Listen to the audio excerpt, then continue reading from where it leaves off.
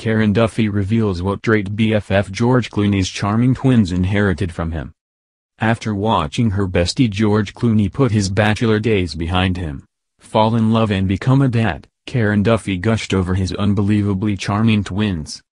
George Clooney famously promised he would never have kids, never settle down, and pretty much always continued to live the life that Leonardo DiCaprio currently is.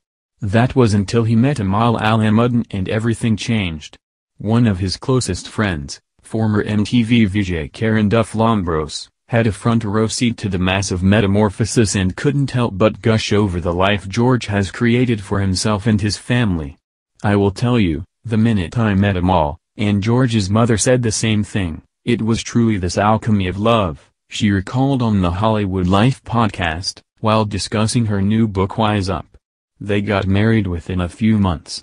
To see my friend become a parent is such a gift." Karen, who goes by Duff, said that George and Amal's twins, who will be 5 soon, are unbelievably charming and have no idea how lucky they are that they have Amal as their mother, and of course, George as their father. "They're very sweet. They have these lovely accents and they're just magic," she gushed. "This age is just so endearing. They're really talkative and very engaging and cheeky. They love to play jokes. They inherited that from their dad." When asked why she thought George was so willing to give up his bachelor lifestyle for Amal, Duff said she believed the barrister won his heart because of her service, her humor, and devotion. "She is unbelievably dynamic in a very quiet way. She has devoted her life to human rights.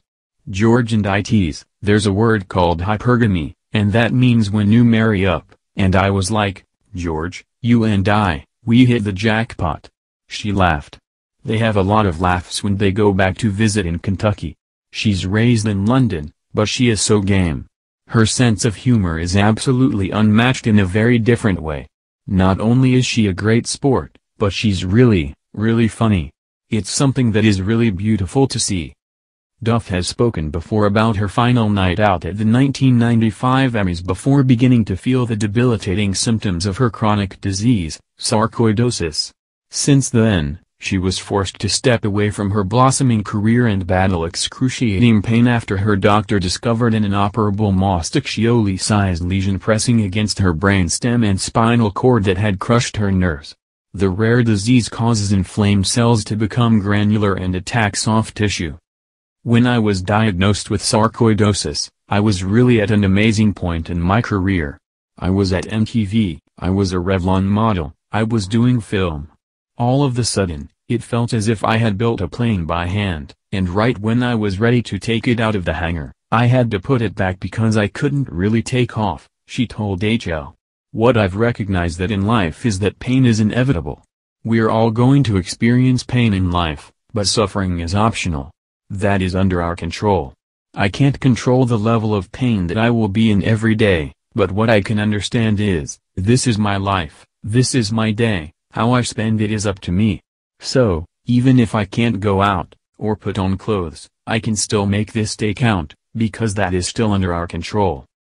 Duff continued, "Hopefully Wise Up is a great introduction to people who maybe don't read a lot of philosophy or are curious about it, but I really tried to find the joy in my situation. I think that every day is an opportunity where we can get smarter and better. And reading philosophy and understanding that what is in our control is most important had made me more confident and less fearful."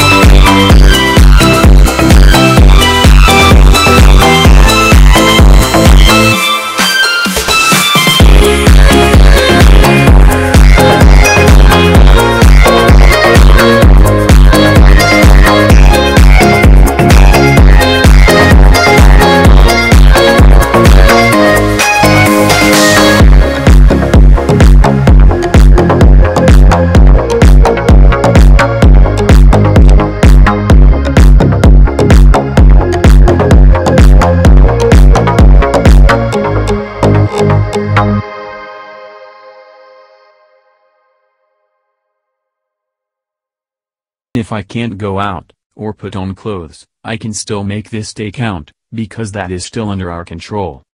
Duff continued, hopefully Wise Up is a great introduction to people who maybe don't read a lot of philosophy or are curious about it, but I really tried to find the joy in my situation. I think that every day is an opportunity where we can get smarter and better, and reading philosophy and understanding that what is in our control is most important, had made me more confident and less fearful.